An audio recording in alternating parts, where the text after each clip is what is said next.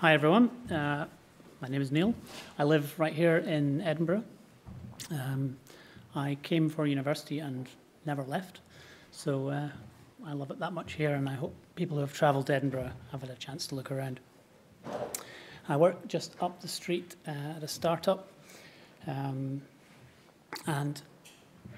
I've been doing coding for many years, and one thing that seems to have been a constant is Python is a tool that you can pick up and get stuff done with.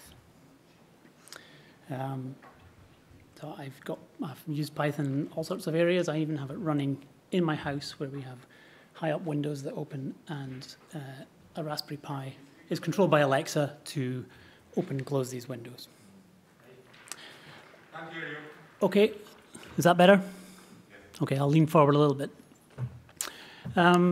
So a problem came up earlier this year. We have a system, quite a complex application, and we needed to write system tests that really talk to the public API. We don't want to do anything that kind of pokes in the sides or anything. We want to write tests that talk to the published interfaces. And I looked around, and I naturally picked up Python. That's my go-to tool to get things done, and found really quite a good set of things that came together, and we can write very powerful system tests in very clear, concise code, and I'm going to show you how that works. So I will give a little description of the system we're testing, because it needs some context, and then we're going to jump into some coding and see the testing at work. So hopefully this slide doesn't frighten anyone. We have a client and service application, and what I would hope that when you're building something like this, you want to push the code down into the server side, particularly when you've got multiple clients like web and mobile. So you don't want to repeat any logic. And if you analyze what happens in that server side, quite often what you see is there are low-level operations that carry out the things your application does. And there is another facet, which is this authorization or logic that governs what can you do and when can you do it. And one thing we're seeing is some developers, some businesses want to separate these two aspects in a service. The authorization and the logic of what can happen when sometimes has a different development life cycle, maybe even different owners to the low-level write stuff to the database and all those types of operations. So we're seeing a separation of the service into two layers. This was exacerbated in a customer where as a legacy bank, and they have their big old IBM mainframe at the back, and they've implemented all these channels that talk to the banking system. And yes, the low-level operations can all be delegated then to that legacy system, but the authorization logic is repeated in each channel. So that's definitely a problem for big, older organizations that are maybe being challenged by the Monzos of the world to be able to move more quickly. So we take our client server, and we add a couple of new components. The thing in the middle, enforcement point, implements, it sits in between the client and the service, and when the client makes some request, it is going to turn that request into what we call a decision request, and it'll make the decision whether this request can even be carried out before the service is invoked. And then the service just becomes a sort of set of the low-level operations, pretty dumb. We move the actual evaluation, the working out of the answer to that decision request into a separate component. And obviously, if you have multiple of those channels, that component can be shared. So that's the reason for doing that. So this decision point answers questions like, can client X do operation Y with resource Z? And it says yes or no, permit or deny is the terminology we use. And it can go out to other services that are available.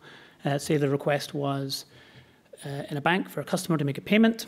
the decision may actually go and check the customer's bank balance to make sure they have enough money to make the payment.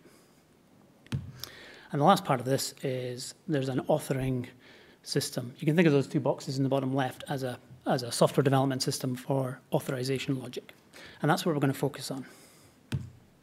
We want to write system tests for a system where we can write rules for authorization, where and then make requests for authorization that will evaluate those rules and possibly go out to an external service to answer those questions.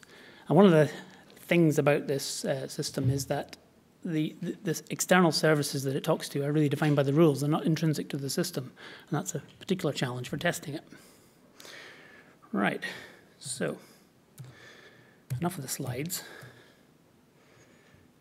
We've got an application. I'm not going to use the real application because it's far too big and complex. I've made a simple version of it that kind of captures the architecture.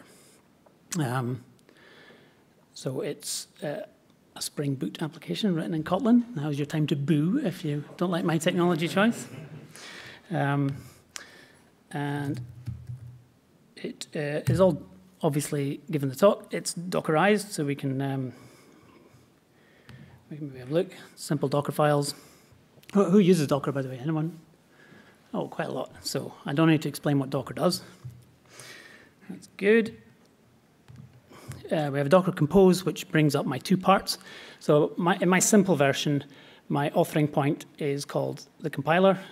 It's not your standard compiler. It's a web service where you post code to it, and it returns the data blob that you stick on the engine that evaluates the rules. But it captures the architecture. So I can go in here. The font on the terminal in Visual Studio Code is a bit weird. It chops the tops off. So if anyone doesn't like it, give me a shout and I'll try and do it in another terminal. But it's nice to have it all in one window. So I can bring the app up. We should see a couple of Spring Boot applications. Up they come. Very slow, not like Python. So here's possibly the simplest rule set you could give it is for any request, always permit. I can send that to the compiler, and it comes back with some meaningless JSON. I can bring that back down, and it's gone. So Docker's great. Let's just clean it up.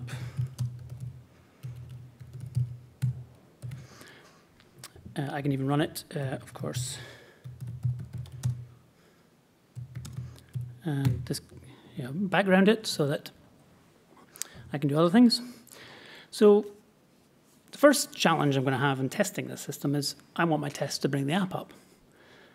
So I could, in Python, of course, use subprocess or talk to the shell or shell out and run these Docker Compose commands and bring the app up and down. But if anyone's ever written code that does that sort of thing, you'll know it's not the most robust. You don't want to put it on your CI server and then have to fix it 3 times a week when it falls over.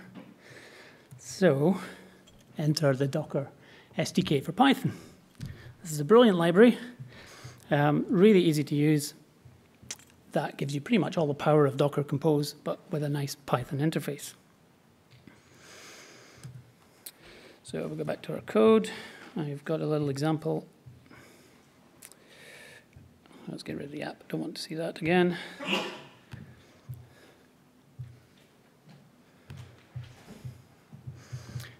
So using the Docker library, I just need this one initialization line.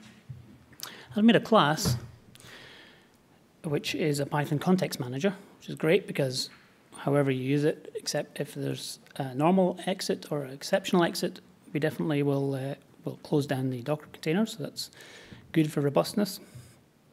And you can see the enter and exit are really, really simple. We just want a container run the thing we're running and kill and remove the container afterwards. And then we just use it in this with block. So it's great. Inside the block, the Docker container is running, and after the block, the Docker container is gone.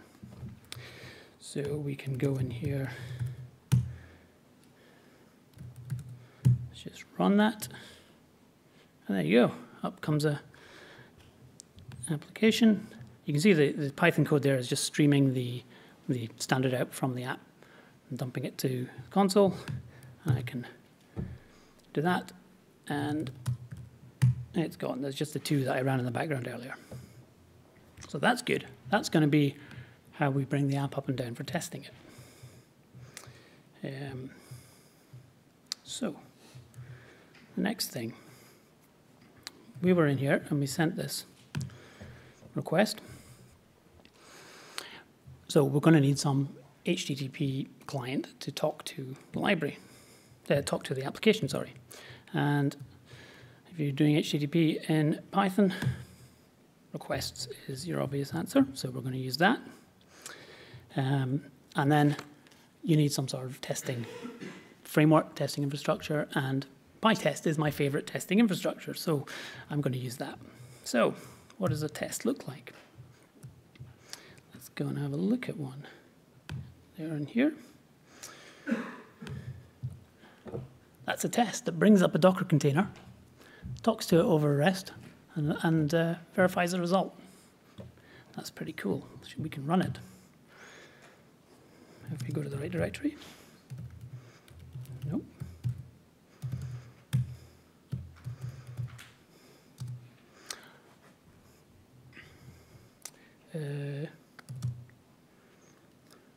What's it called? Test compiler.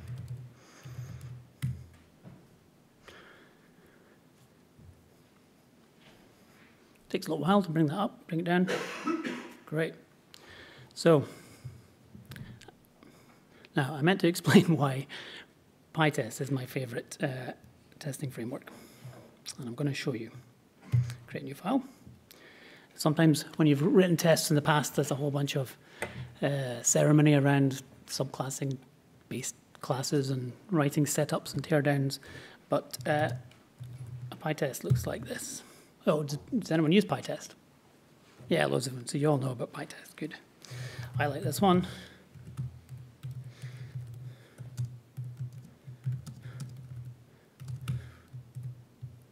Let's save that in. On there. Let's go. Overwrite.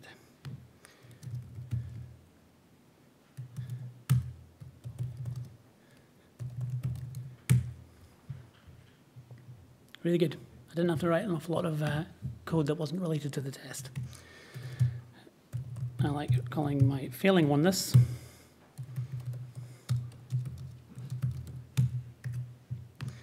Run that again. Let's do the -v because then you get a little bit more. And so you get quite a nice output there showing exactly what went wrong in the test. So this is really good. The other thing I really like about Pytest are fixtures. And we can write simple code like this. I'm going to call it foo. Just return some data. And I can write a test. And I name the function that I just created, decorated with fixture, as a parameter in the test.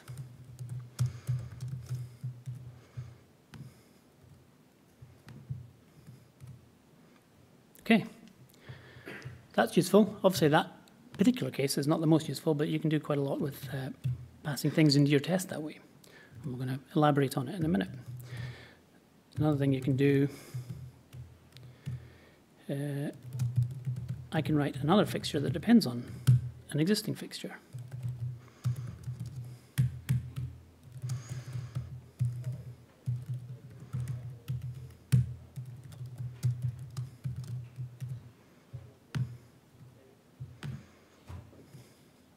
Great.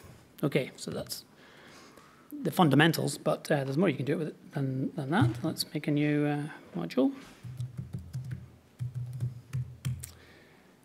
I'm going to write one which depends on a built-in fixture in Pytest, which is a temporary directory for every test that uses this fixture. I need to put my decorator on. And what I'm going to do is is make some path to a file.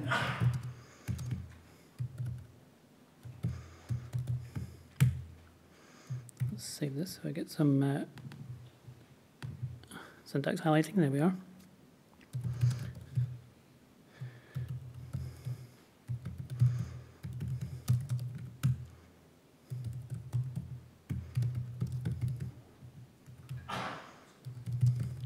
There we go.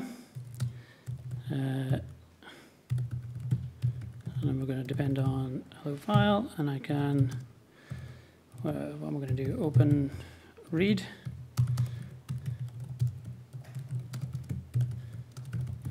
Right, let's run that one. I got it wrong. I called it path there. There we go. So the fixture created a file. I can actually go and look at that file.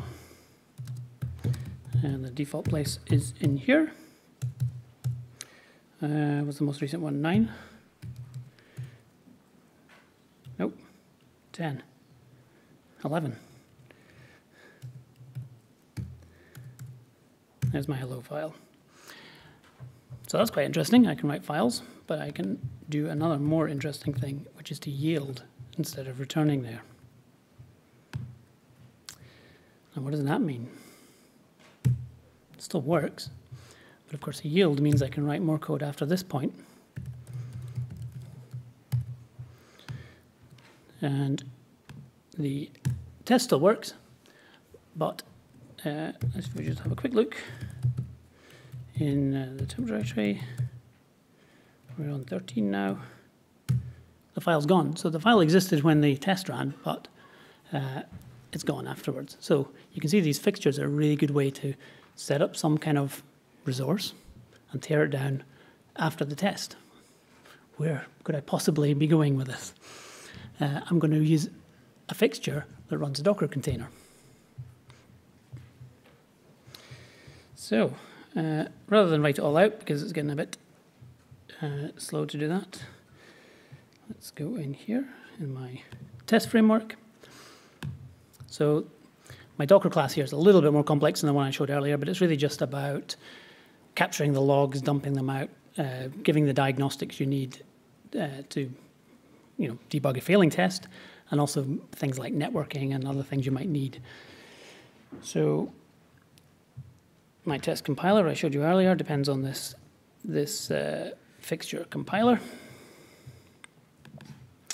and that's defined here. So I'm just using this function which uses with my Docker container, and then I yield the Docker container, or rather the REST client for it once it's ready, and I can write tests that then when the test runs, we know that Docker container is up and that we have an API client that can talk to it, and then when the test finishes, it's gone. So what else have we got here? We've got this REST client, which is it's really just a wrapper around a request session. Makes the sort of gets and posts a little bit more test friendly. We can automatically fail on HTTP errors. And that allows me to also, in the fixtures, to subclass that REST client and add sort of high-level functions that talk to my API. So I'm not writing tests that deal with, posts to REST endpoints and that sort of thing. I can do it at the sort of level of specification. So that's what we saw there. Okay, let's do a more interesting example, because that doesn't do very much. Here's one that depends on the compiler and the engine. So I'm going to compile some rules, same rule, always permit, and then I'm going to load that into the engine, and I'm going to send it a query, and I'm going to expect a result. We can do that manually. Yeah, that was it there. So we get that compiled blob of JSON, and we can load it into our engine app, and then we can send it an empty request. It's a JSON object, the request, but doesn't depend on, there's nothing needed in it. And we get a permit. Right, that's what it should do. Slightly more interesting example. In my rules language that I'm writing here, I can write variables. And this says variable myValue depends on some key in the request object called myValue. And there's two rules. When it's foo, I permit. When it's bar, I'm going to deny. So I can compile that. We get a big blob of JSON, which I can then load. Where am I? Query. If you send it a foo, permits. Send it a bar. It denies. So, in fact, we can send it other things, and it's undecided because there's no rule for that. So there's those three things that the, as well as errors, that the engine can return. So we're going to automate that test. Where are we? That one wasn't right. So here we are. And we're going to use a couple more features. I didn't mention the module scoped fixtures. The module scope fixture lets you create a fixture, and then all the tests in a module that depend on that fixture will run within the, essentially in that yield block. So I don't have to bring up and down the Docker container, which is pretty slow. I can bring it up once and run all these tests. So there's the same code. I'm going to load it into, I'm going to compile it in the authoring point. I'm going to load it into the engine. And I've written a fixture here to factor out the common parts of the three tests I want to write. So the fixture depends on those things defined kind of globally to all the tests. And it's going to set up the engine and return it. And then I can just write all these tests, engine with rules, and I can just send it queries and expect responses.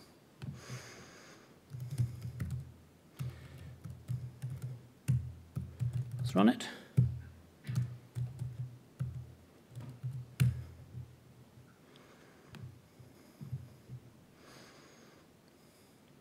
A little bit of a delay on the first one as it brings up those Docker containers. But then you can see they all run very quickly, and then a delay to shut it down. So that's pretty cool. But if we go back here, the last example, I can also get my value from some external system. So I can do a GET request to this URL, and when that's foo, I'm going to permit. When that's bar, I'm going to deny. So I can compile that. We can load it. Just paste it in there. And if I query, oh,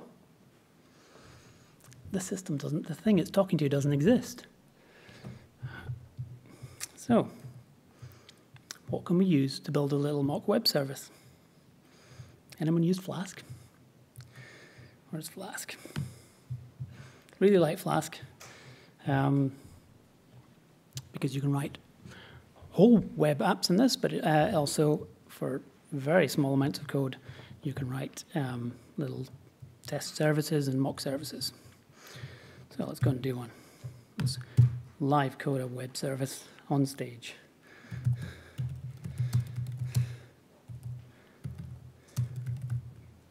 No, don't do that.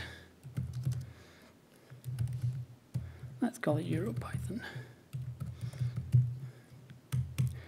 Use decorators again. We say app.root. Let's use the myValue one. And then we try the function.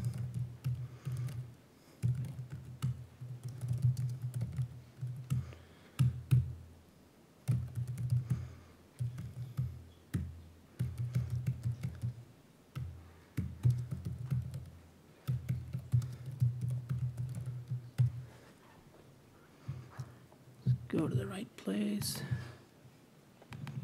Let's overwrite that one. Did I get that right? Looks okay. So, but now we can go to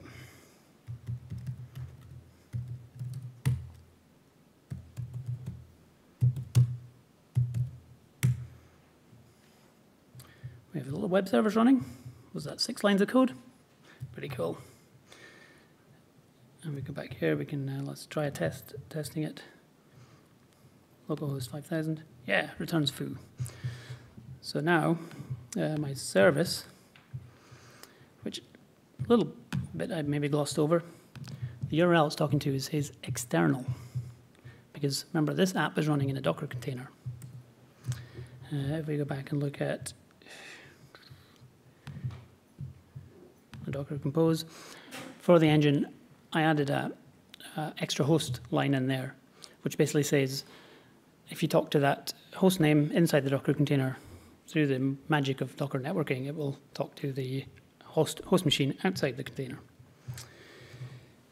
So I can now send that. Oh, no, sorry, that's the compile. Let's query it. Oh yeah, we get a permit. And if we change our service, we get a deny. Great. But how can we put a little mock web service like that right in a test? So you could make another Docker container, wrap up all with the Python environment and bring that up. That would work. But as I said at the beginning, the service that we're talking to really depends on the rules that we're writing to test. So you don't really want to break these two things apart. You want to define a service in a test and implement it right there in the test. And that is exactly what we're going to do. I'm going to write a fixture, which is a service. It's going to create a Flask app. I'm going to wrap it in a service class, which we'll look at in a minute. The test depends, obviously, again, on the compiler, the engine, and now on the service. And when I build that URL that I put in the manual testing client, I could just write external, but that's kind of depending on the way that the test framework sets up networking. So much better to provide a method that, given a path, will give you that full URL. So there we go. We're going to compile some rules, load them in the engine. And then the service, again, is only brought up inside a context manager. And that's handy because if you write a test that fails, anything that was brought up in that way automatically gets taken down again. Ideally, you want to. This was all created to write tests that go in our CI system and run nightly, and we don't want to have to fix it every morning. So let's stop that. Where are we? We're in Pytest.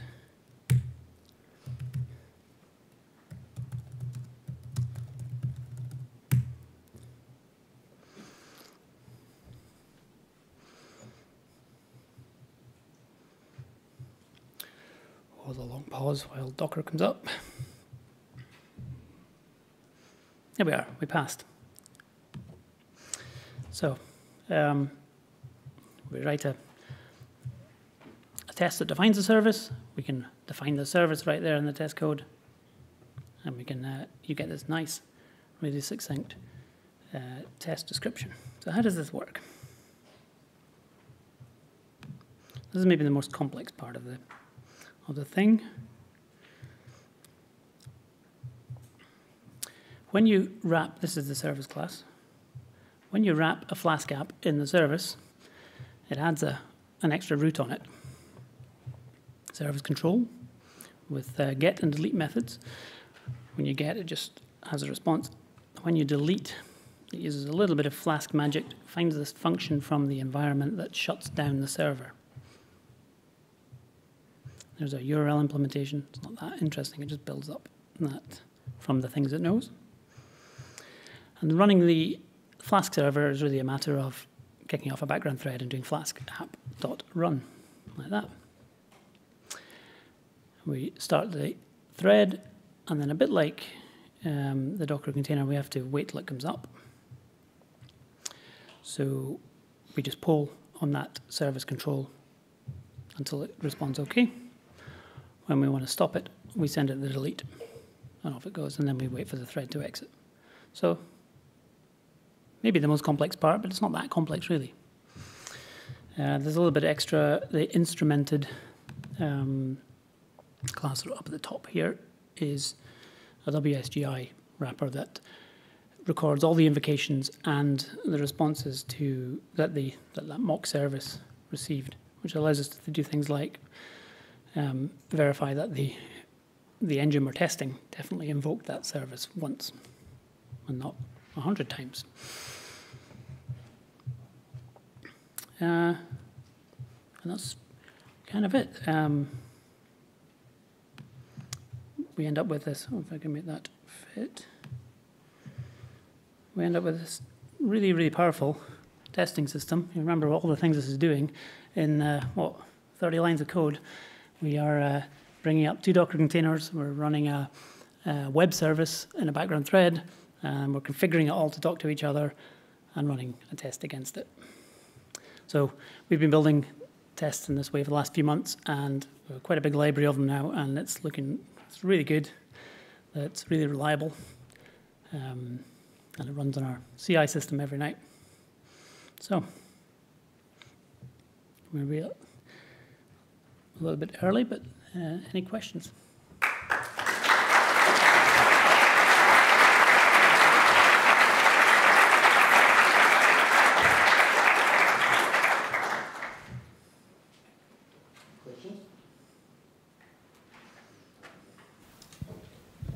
Thank you, nice talk. Quick one, will the code be on GitHub? The code is all on GitHub. I should have shown you my last slide, actually. We'll go right through to, there we go. There's the URL. You can get me on Twitter too. Sometimes it's about coding, and sometimes it's pictures of cats and stuff. Any more questions? The Python Docker module that you said subs sort of for compose. Yeah. Will that let you do the compose type functionality of specifying multiple servers, multiple Docker containers, and stitching them together? Essentially, yes, but you have to code it yourself in Python. So when you bring up a Docker container with the Docker library, you specify all the networking rules and the hosts and any volumes you want to map into the container.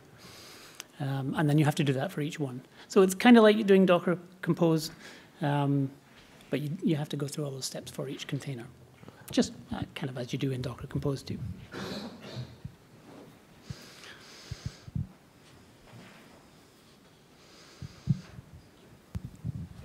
Hey, thank you for the talk. What makes, in this specific use case, Docker necessary, and why is it preferable to writing a series of Pytests using the request module to test your API? So the application was Dockerized already, but another good reason is because there's 2 parts to the application. We have an authoring part and a runtime part, and they have different environments. The runtime part is in a high availability environment, the authoring part not so much. So when we do a new release, maybe we do a new authoring release to fix a bug, and the customer doesn't want to update their live environment, so we can do a test that the new version can compile build the rules and run against the old version of the runtime. And we can automate all those tests of all the version, cross-compatibilities that we support. Thanks. Any more questions? Well, I guess that's it. So let's thank Neil again for this great talk.